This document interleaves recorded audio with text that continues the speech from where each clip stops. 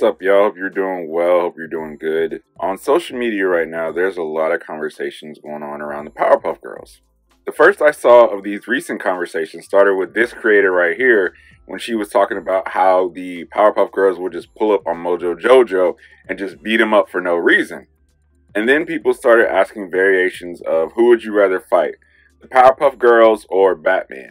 There was one conversation where they were saying, would you rather fight the Powerpuff Girls every day for 365 days, or would you fight Batman once a year for 10 years? With a lot of people picking fighting Batman because you can train for Batman and a lot of stuff. Going down a rabbit hole, I can see why. The Powerpuff Girls would throw hands with anybody and everybody. So many videos. Of course, there's the videos of them getting on Mojo Jojo, and we'll get to that. They would go at anybody. Him took over people's minds. I don't remember the episode, but the Powerpuff Girls just beat up everybody. Everybody and anything. Even the mayor caught it. They were just throwing hands with no regard. Family, friends, animals, throwing hands. What the Powerpuff Girls did to Mojo Jojo absolutely needs to be studied. This might be one of the most toxic, abusive relationships in cartoon history. Almost every time they pulled up on Mojo Jojo, they would whoop him.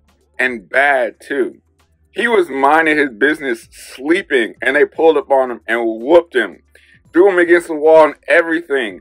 Knocked him every which way. Bubbles was making fun of Mojo Jojo, and he said he doesn't talk like that.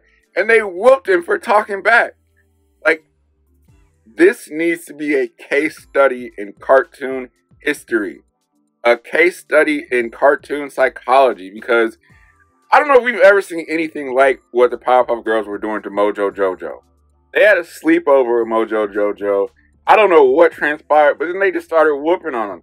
They were hitting him with the pillows. I guess maybe they were having a pillow fight, but they were hitting with the pillows. And then at one point, they threw away the pillows and they started giving him hands, feet, anything. He had to call the police on himself to stop the Powerpuff Girls. But guess what? When they were taking him away, they still got their licks in. And look at the cop. Look at the cop's face. Look at the Powerpuff Girls' face. Insanity. The one where they pulled up on him in jail is just diabolical. This is probably the reason why so many people pick Batman over the Powerpuff Girls. Mojo Jojo was in jail, or they put him in jail for stealing candy. They pulled up on him and they gave him the beats, hands and feet. At one point, Buttercup is taunting Mojo Jojo, telling him to go for something, and he's like, no, I don't want to. When Buttercup put her foot and kicked this man in the mouth, I lost it. There really needs to be a documentary on what the Powerpuff Girls were doing to Mojo Jojo. We need an ESPN 30 for 30 on Mojo Jojo was the victim. Or Netflix and Ryan Murphy got to get together and do a monster series on the Powerpuff Girls, because when it came to Mojo Jojo, they were deviants. Deviants and devious.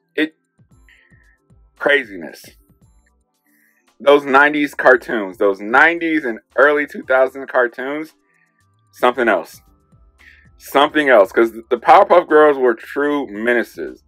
They might be up there when it comes to menaces. Me personally, I'm going to take Batman. Batman can do whatever he wants.